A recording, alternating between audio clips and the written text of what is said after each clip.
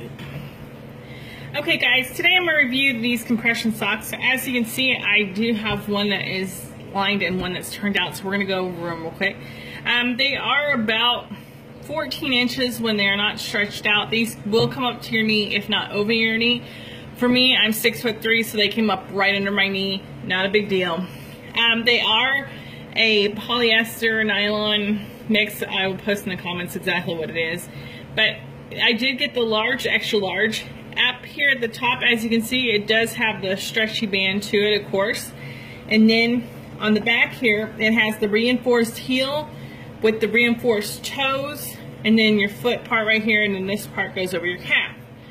On the inside here, you can see that it does have some kind of threading, but you know, you really don't have to worry about that getting snagged on your toenails or anything like that. It works really good.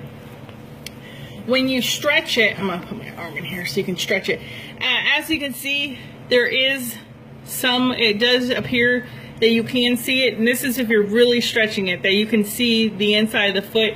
It's very, very tight, so you're definitely not going to have to worry about any kind of looseness or tight. When you pinch it, of course, it comes off like it should, but it is a very tight stocking.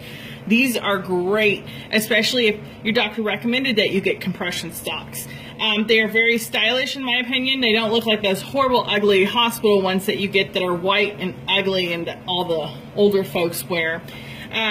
You can wear these when you're working out. You can wear them at night if you have bad blood circulation, whatever you might need. These are awesome. I highly recommend it. Check out the link in my comments.